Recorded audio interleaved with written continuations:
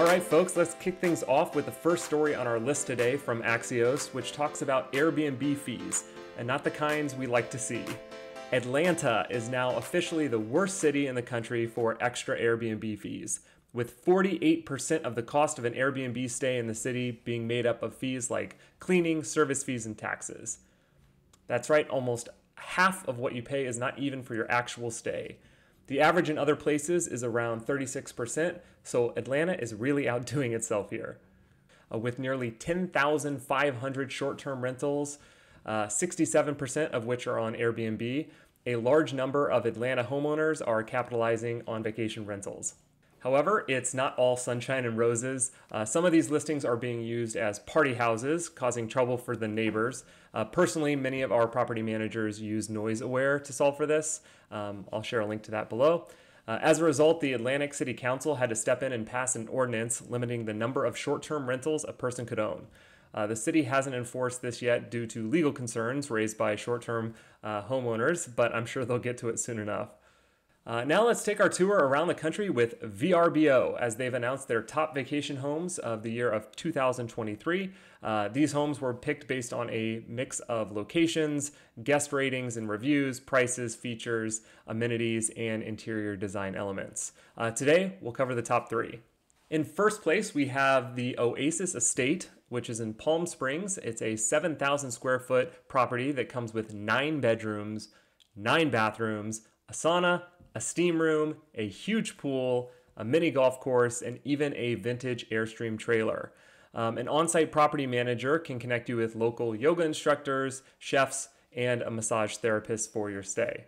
In second place, we find the Happy Roadrunner in Phoenix, Arizona. This is a 6-bedroom, 5-bathroom retreat in the mountains, and it offers amenities like a backyard pool with rock waterfalls, a small putting green, a spacious hot tub, and an outdoor pool table. You'll also find a gourmet kitchen and a game room inside with beautiful views of each of the bedrooms. Finally, in third place, there's the Chastone in Lake Norman, North Carolina, located on a private peninsula. It's a 7,000 square foot property that can host up to 18 overnight guests and includes a media room, a game room, pool, hot tub, and plenty of outdoor space. It is truly a waterfront oasis, and it's about 30 miles north of downtown Charlotte, North Carolina. And that's just the top three. There are many more incredible properties on the VRBO's list, so make sure to check that out. There'll be a link to that below. So if you're looking for a vacation spot or maybe some inspiration for your own homes, these top-rated rentals have a lot to offer. Now let's close off today by diving into Airbnb CEO Brian Chesky's take on return-to-office policies and the future of work. Chesky believes the future is all about flexibility, a viewpoint that resonates deeply in the current climate, especially here in San Francisco. He suggests we'll see more companies offering flexible work arrangements to access a global talent pool. Meta did this a few years ago, but there are many companies like Apple and Google that have required employees to come back into the office. But here's the zinger. Chesky points out that many of the CEOs urging for a return to office are themselves planning to escape to the Hamptons or Europe for the summer. That raises the question, are these CEOs practicing what they preach? And what impact does that have on their team's morale and company culture? I guess we'll find out.